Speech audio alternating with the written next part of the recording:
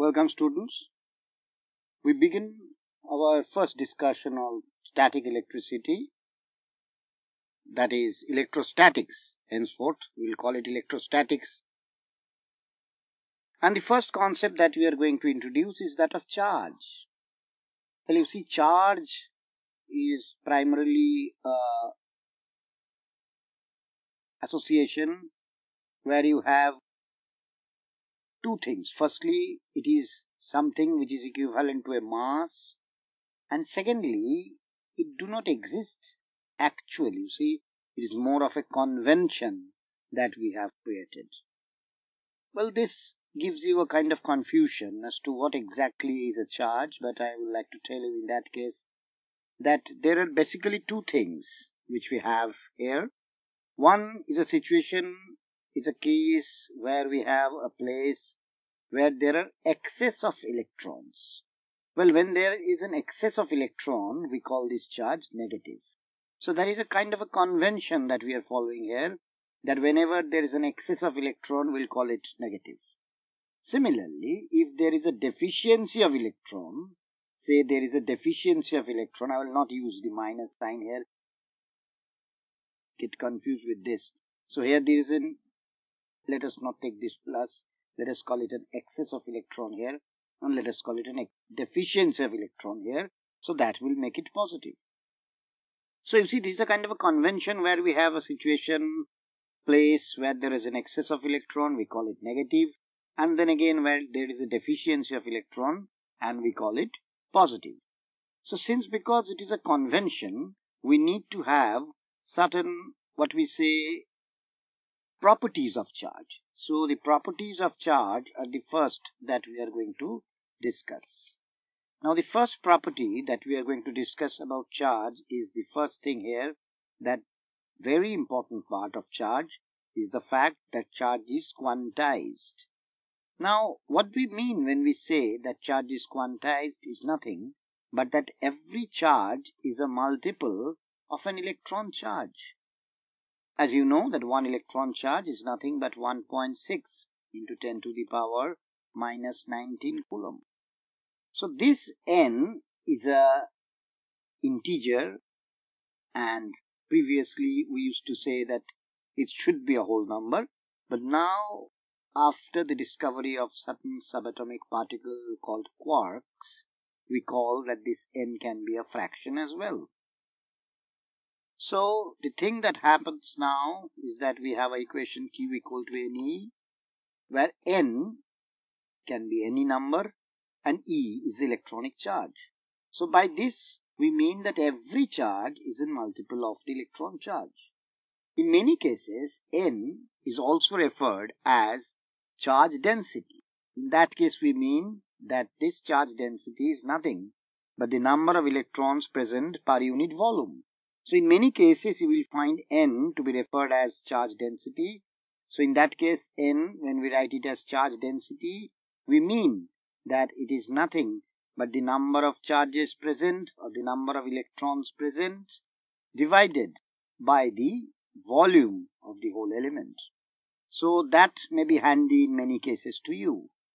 Now the second property what we have for charge is again another convention, is a fact that charge is additive. Now what we mean by additive actually is that we are adding with sign. So by additive we mean that we are adding with sign. Well, what does it mean? Very simple. You have plus 5, you have minus 3, you add and you have plus 2. You have minus 5, you have plus 3, you add and you have minus 2. So I hope you got the whole thing, that when you are adding a charge, it has to be added with the sign that it carries with it. So when you add a positive charge along with a negative charge, the sign is positive, and then negative and positive, and then negative. Why? Why? Because the negative charge was more. Why positive? Because the positive charge was more. So the second property that we attribute to a charge is that it is additive. Now the third property that we attribute to a charge is the fact that a charge is always and always. It's very important property, I tell you, that the third property that we deal with is it makes the charge very different from that of a mass, and the property is that the charge is invariant. Now, in every case, we are talking about the fact that a charge is comparison with mass. Now, what happens to a mass is that when a mass gets to a very high velocity, it changes, and it changes according to a relation like this, where v is a velocity which should be comparable to that of velocity of light, and m0 is what we put as rest mass.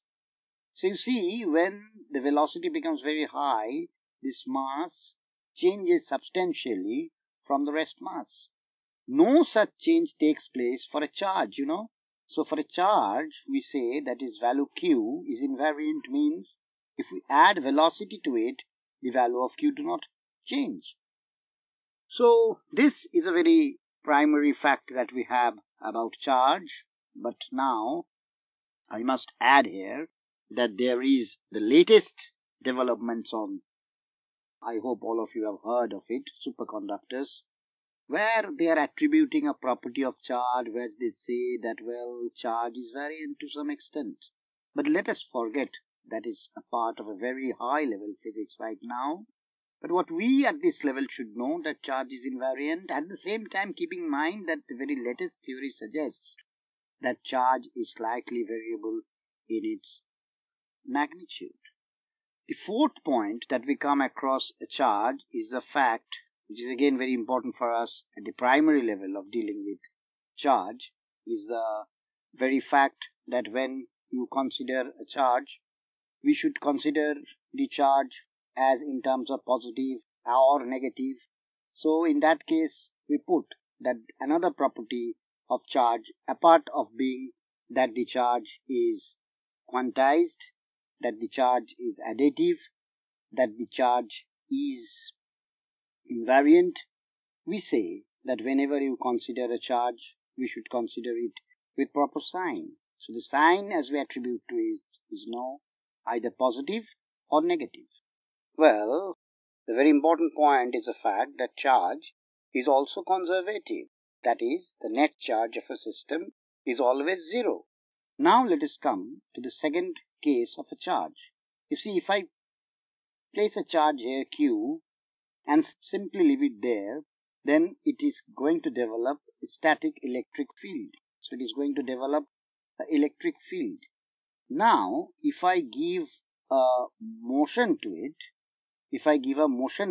a velocity v, if I give to this charge q, then apart from the electric field, it is bound to give a magnetic field as well.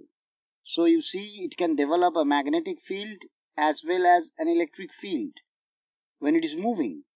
And when it is accelerating, it is going to give some energy.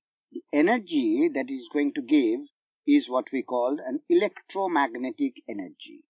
So I repeat that a statical electric charge is bound to give us electric field, and if it is moving with a velocity without acceleration, then it is giving an electric field plus a magnetic field.